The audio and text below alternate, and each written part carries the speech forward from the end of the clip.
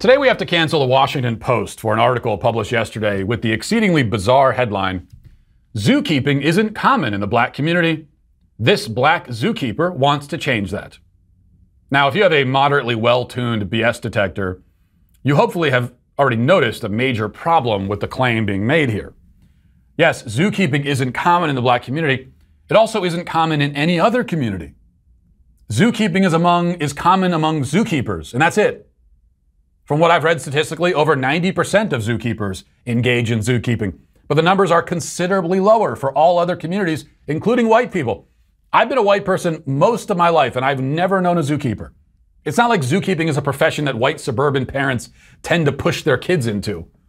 Growing up, I never had a friend tell me, man, I really want to go to school and be a doctor, but my dad is pressuring me to keep zoos. He won't shut up about it. He says, I was a zookeeper. My father was a zookeeper. Son, you come from a long line of zookeepers. Now, that's not a conversation I ever had. But let's not let any of that get in the way of racializing the zookeeping profession. So here's the Washington Post. Craig Sappho was at Fresno Chaffee Zoo's Big Cats exhibit when he saw the man. "Outbounds this black guy in a zoo uniform," Sappho said. "He had this walk, like the coolest walk you'll ever see. And I think, that's cool. They let their volunteers come in." Then he realized the man wasn't a volunteer. He had his training buoy, his target stick, his meat pouch, Sappho said. And he realized, oh my God, he's the keeper. Now, just to interject here, you should not be walking around the zoo with your target stick or your meat pouch out. There are children present. But that's neither here nor there. Back to the article. It says, the man didn't fit the profile of who most zookeepers in America are, white and female. "I was mortified that I said that," Sappho said, because like the man in Fresno, California, he was watching during a conference in 2018. And Sappho, too, is a black zookeeper. Sappho, 47, is the curator of large carnivores at the Smithsonian's National Zoo in D.C., and for decades, he has often been one of the few, if not the only, zookeeper of color in the room. Even as his responsibility and prestige in the field grew, his black friends would dismiss his work as white people stuff, and indeed, the field is about 74% white. Now, wait a second, 74% white? But white people also comprise about the same percentage of the overall population in the country. That would mean that white people are proportionally represented among zookeepers. What's the problem here? And even if zookeepers were 100% white, even if there were no ZOCs, zookeepers of color, still, what's the problem here? We'll have to read on to find out. It says, when he was at work at the National Zoo, where he's been for more than 25 years, people who didn't know him often assumed, as Sappho did with the black zookeeper in Fresno, that he's a volunteer or even a janitor. The same thing happened to Jordan Veasley, an animal zookeeper at Cougar Mountain Zoo in Washington State, who said that he gets asked if I'm a janitor or if I clean the bathrooms when he's walking around the zoo. Now, another brief side note, that doesn't happen. I mean, I don't mean to question Jordan Veasley's lived experience, but I don't think that happens. Nobody's walking up to a random black guy at the zoo and saying, "Excuse me, do you clean the bathrooms?" That's the kind of thing that you think white people would do if you've never met one in person and have learned about them only through Ibram X. Kendi seminars. No white person is just going to go up to a black guy and say, "You there, yes, the toilets are unsightly in the restrooms. Please attend to them at once. I assume you're the janitor after all." I'm skeptical about that, but let's keep reading a little more. It says, Veasley, 32, whose social media posts as Jungle Jordan are wildly popular, finally tackled his unicorn status in an emotional viral video.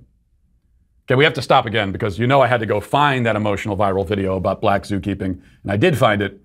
And this viral video, by the way, was filmed in 2018 and has 4,000 views on YouTube. So we're really stretching the bounds of the viral designation here, unless they meant that the guy filmed the video while sick with a virus. I'm not sure, but anyway, here it is.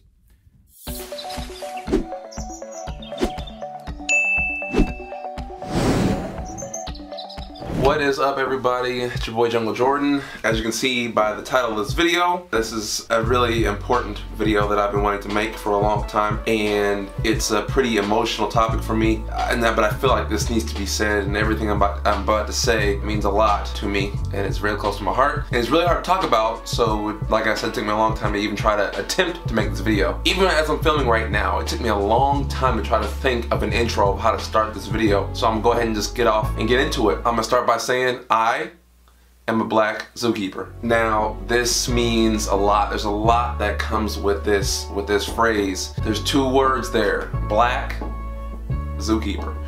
Both probably words you would have never heard combined together. Matter of fact, never probably have seen those words combined together. But yes, we do exist.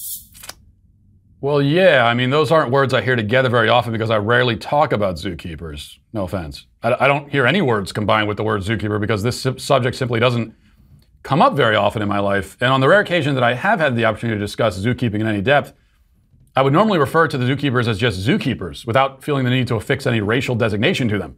I mean, now that you mention it, I did see an Asian zookeeper at a zoo a few weeks ago, but I didn't go up to them and say, "Excuse me, Asian zookeeper, I have a question." In fact, I didn't think of them as an Asian zookeeper at all, really. I think I just thought of them as a zookeeper who happened to be Asian. But all of that is beside the point. I go back to the question I posed at the beginning. Even if black people are underrepresented among zookeepers, why is that automatically a problem? Why does it matter? See, this is what the racialists do. They walk around the country, randomly poking their heads into rooms and saying, "Hey, there should be more black people in here."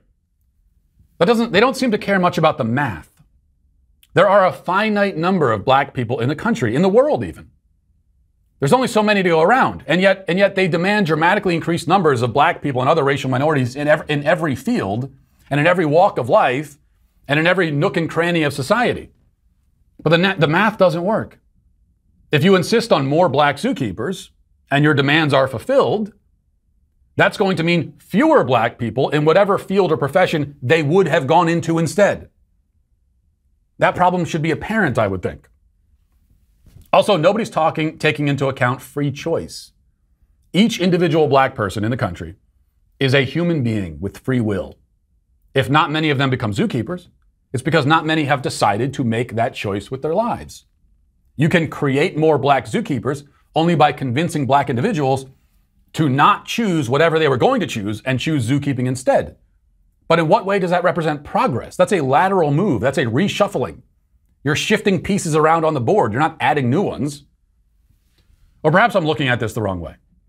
If we can't increase black representation in zookeeping by increasing the volume of black zookeepers, the other option is to decrease the volume of white zookeepers.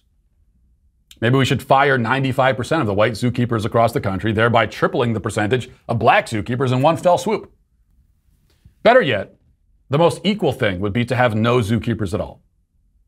Open the cages, let the animals wander around as they will. That would be true equity. It would also make for a much more entertaining zoo experience. And most importantly, racial balance at the zoo will finally be the last piece we need in order to usher in racial harmony across the globe. Seems like a crazy plan, perhaps, but it's better than the one offered by the Washington Post and black zookeeper Craig Sappho. And that's why they are both today, I'm afraid to say, canceled. If you enjoyed this video, be sure to give it a thumbs up and share it with all your friends.